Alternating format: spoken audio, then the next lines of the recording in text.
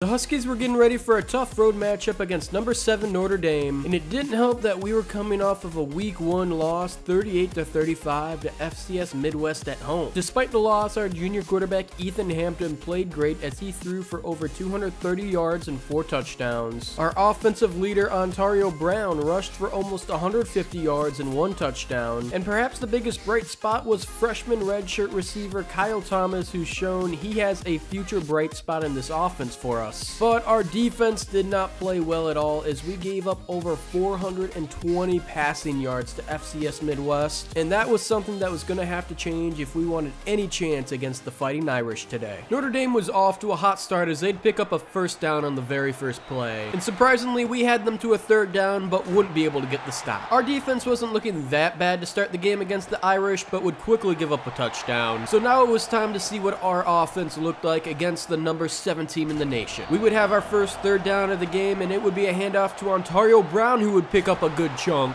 as we had a chance to make it across midfield on our first drive, but we would fail to do so, as Notre Dame would take back over, and they were driving deep inside the red zone, but we would thankfully come up with a stop and force a field goal. So it was only a 10-point game headed into the second quarter, as we would face a 3rd and 21, and to absolutely no one's surprise, we weren't able to pick it up, and Notre Dame would pick up their third down here. That would keep this drive alive for the Fighting Irish, and that would be bad for us as they would complete this pass and take it into the end zone, and we were now down 17-0 with just over 4 minutes to go in the first half. We were hoping to see if Ethan Hampton could at least help us get some points on the board before halftime, and it looked like the junior quarterback was finally starting to settle in with his nerves today. We were inside the 10 and would hand it off to Ontario Brown for a touchdown, but now we needed to hold Notre Dame and stop them from scoring before halftime. We would do just that as on 2nd and 10, Ethan Hampton would go across the middle and he would find Grayson Barnes, his tight end, who would take this to the house for a touchdown. And just like that, we were only down by 3 points to the number 7 team in the nation, and I was really happy with how the first half has gone so far. While the first half went really well for us, the second half was not off to a great start as Ethan Hampton would throw a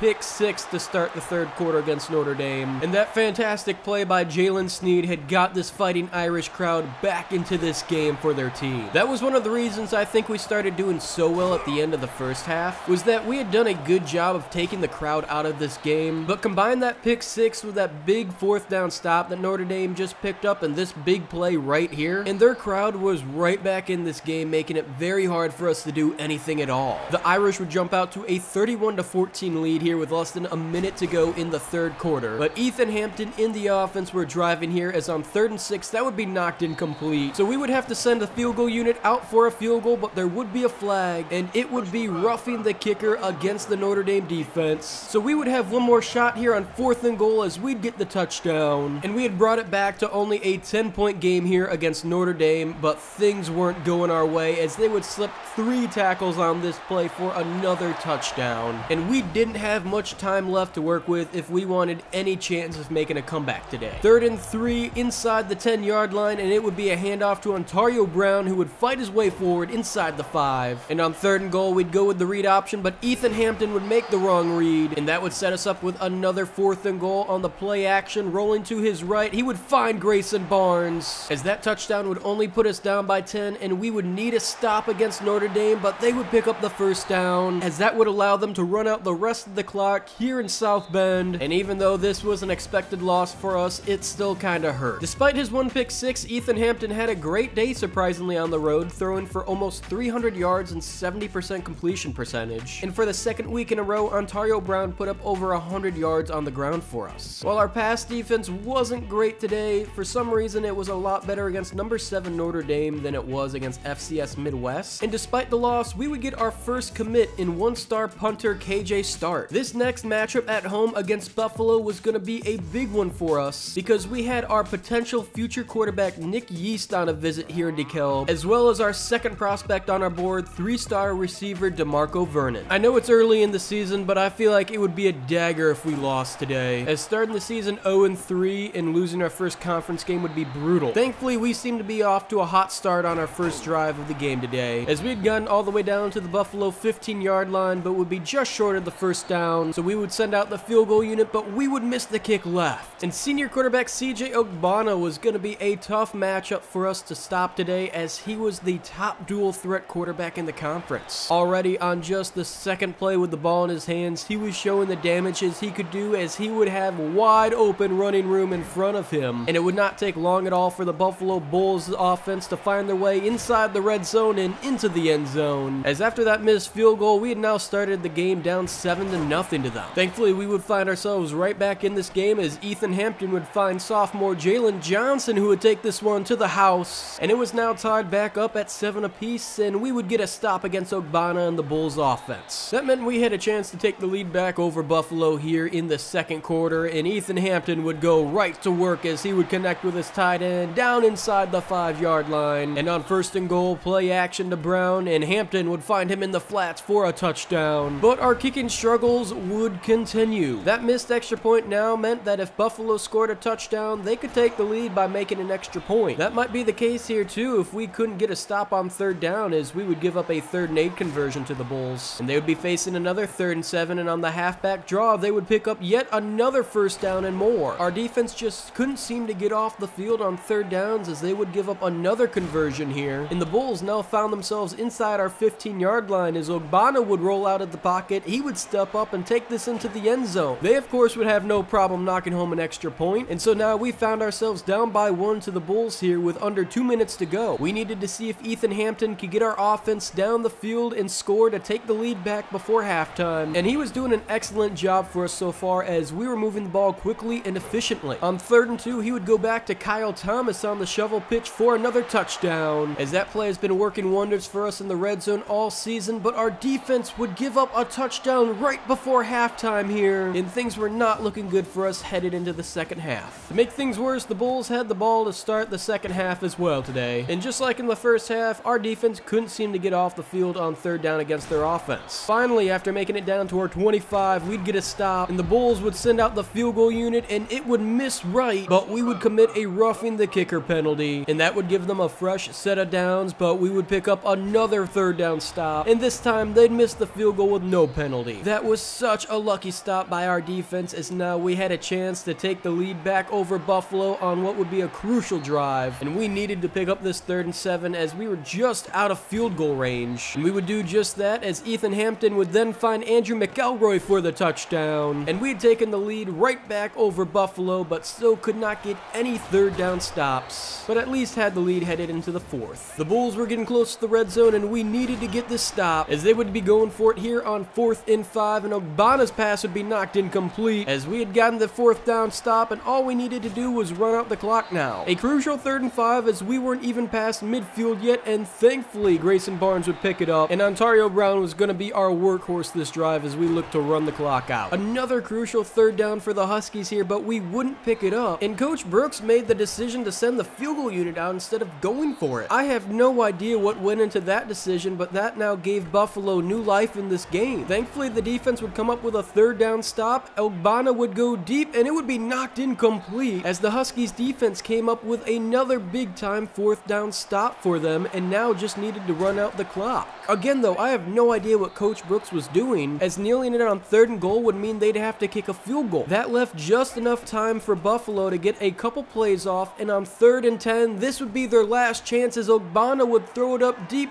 down to the 20, knocked incomplete, and the Huskies would barely walk away with this one, as Ethan Hampton looked great today, helping his team get the victory, throwing for over 230 yards, 4 touchdowns, and 0 interceptions. Not only did that win land us 1-star right outside linebacker Kalen Tam, it helped us land our number 2 recruit on the board, 3-star receiver DeMarco Vernon, and it also helped us land our top recruit on our board, 3-star quarterback Nick Yeast from Chicago. Recruiting wasn't done though, as next episode we had Mitch Kuma on a visit to DeKalb in week 6, along with defensive tackle Stephen Morton and 3-star right tackle Shakir Council. But before week 6, we had to deal with another tough road matchup next episode, going up against our former coach Dave Dorn at NC State.